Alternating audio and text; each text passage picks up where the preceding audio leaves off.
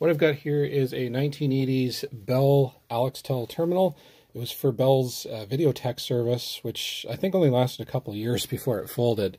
It's a nice compact little terminal, monochrome.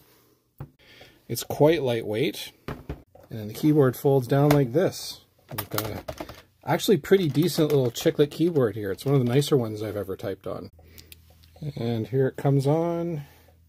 You can see it's kind of drawing the screen just like it would with a modem. It's pretty limited without something to connect to, obviously, but you can get sort of a sense of the flavor of the thing just rolling around in the menus here. Bell canceled the service in the early 90s, and basically everybody was supposed to return their terminal, but some people kept theirs and used it as a cheap way to connect to bulletin board systems. Anyway, that's the Bell AlexTel.